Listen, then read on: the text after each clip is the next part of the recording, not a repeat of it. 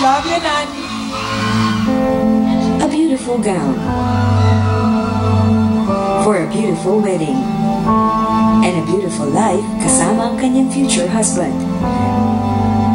At ngayon, isang matinding regalo mula sa kanyang idol na si Brian McKnight ang matatanggap ni Kyla.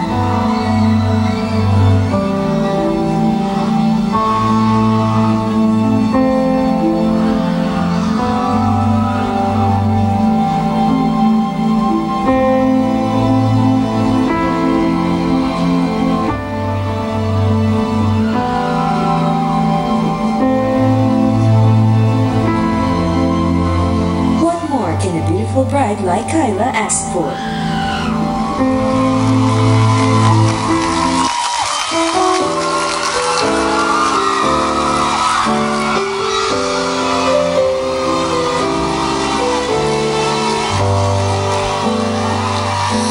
The poets are the same,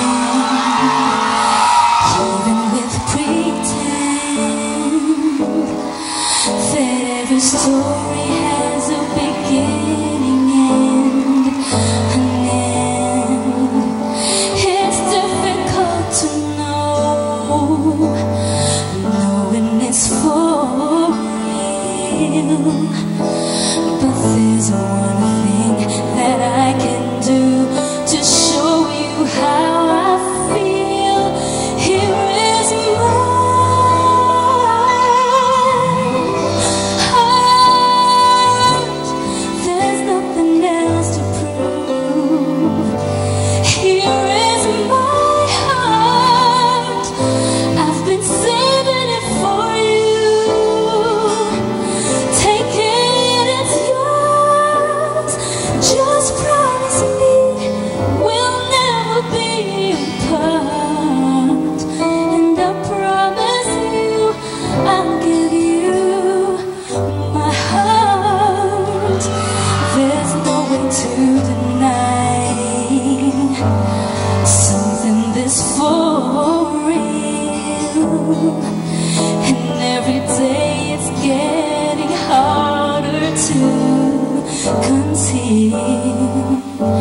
there's fire deep inside, there's burning in my soul. It's like you've cast your spell and now I'm under your control. Here is my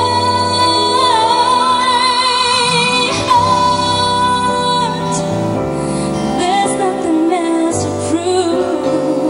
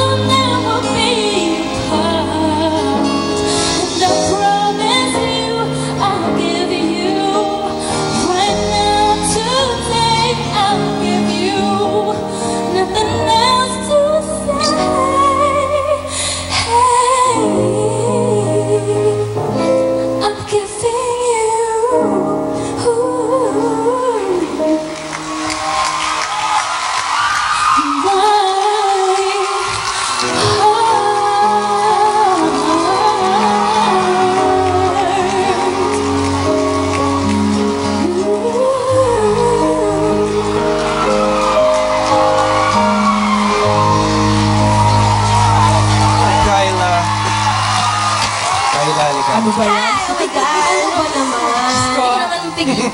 Baba ka muna dyan, Kyla. Kyla, Hinga ka ito, muna, para sa'yo. hinga. Thank you. We cry a well of tears. Tears of happiness. No, Ang narinig niyo po ay original song na ginawa ni Brian McKnight para kay Kyla. Para lang kay Kyla. At ang title ay My Heart. Yes. How does it feel singing a Brian McKnight song? Naku, sobra kong saya. Diba last week, kailan ba yun? 2 weeks ago, nagkukwento ako sa'yo, nagta-tweet siya. Sabi ko, oh my gosh, is this the real ano? Alam niyo mga kapuso, 10 years ago, nakilala namin to si Kyla. At mula nun, kapatid na po namin siya. Mula po nung SOP pa at magpahanggang ngayon dito sa Party Pilipinas. Kaya nga today, hindi naman na maiiwasang medyo malungkot ng mga kasama mo dito. Lalong-lalo na si JR. Nasa banyo niya hindi kinaya. Hindi kinaya. Pinapatawa ka lang. Hindi, pero alam mo, we are so very happy for you. Kasi sa wakas, magiging Rich Alvarez ka na. Mrs. Rich Alvarez. Green mo yun? Makakasama ka na! Grabe na to, may apelido na ako. Mrs. Rich Alvarez! Tama May yan. pangalan. Alam niyo ho, she inspires me. Kami pong lahat actually ni-inspire po ni Kyla sa tunay na ibig sabihin ng unfailing love. Diba? Alam ko yung story, diba? Sobrang sweet. Because frankly po, no one knows how to love more than Kyla. Talaga? Grabe na ito. Alam niyo, ipinagmamalaki ko po ang aming sister dito na si Kyla. Kasi ito si Kyla talaga nasubaybayan ko nung, hindi ko kailangan nung nag-ano pa sila, nagliligawan pa sila ni Rich. Tapos parang hindi ko siya sure masyado, pero talagang crush naman din niya. So, eto na Kyla, kailan ba talaga ang kasal? Alam ko malapit na eh. Mare. Huwag ka nang dyan. Sige, sabihin mo lang yung kasal mo, So, Mare. November 28. So, ano ba yun? 2 weeks from now? Wow. Oh my God. Malapit na. Teka muna, ano ba yung feeling para sa'yo ng malapit ng ikasal? Kasi alam ko, ang tagal-tagal na natin itong pinapag-usapan.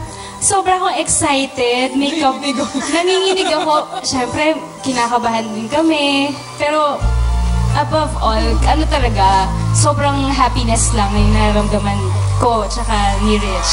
Yun. Hindi ko ma-explain talaga, basta masaya talaga lang. Yun. Thank you. Ang tanong dyan, Gusto ko palang mag-thank you kay Brian McKnight. Hi, pare. Wow. wow! Thank you so much. Alam mo na yan. Kaya syempre, pare. May tatanong ate, ano ba to? pinapatanong ng buong bayan dito. Pagkatapos daw ba nung kasal, magbabakasyon ka daw muna ba? O Honeymoon ba muna ng matagal? Hindi. Babalik ako kagad. Ano ba? So, hindi kayo magkukulong? Oo, mga... Nandito ako sa... Alam mo na? Yes. May mga secrets kayo. Pero anyways, Thank you, guys. congratulations. We're so happy to witness this. Talagang ang tagal-tagal ka na naming naging kaibigan. Malapit na kaibigan. At ngayon, naihahatid ka na sa altar. There's no words parang to express how we feel about this. So, congratulations to you and Thank you. Rich. Thank you. We Enjoy. love you, Kyla. We love you. Rich, we love you too. We so love you. Lagaan mo, ha? Oh, ito ang Last alagaan mo. thank you. Meron ka pa bang ibang gusto? Salamat sa Party Pilipinas sa number na napakaganda ngayon. Thank you dito sa number namin. And for all your support, guys, salamat sa lahat ng director natin, kina Georgie, kay Ate May, to everyone here. Yan. Thank you so much. Thank you, Kyla. We love you. Congratulations to you and Rich.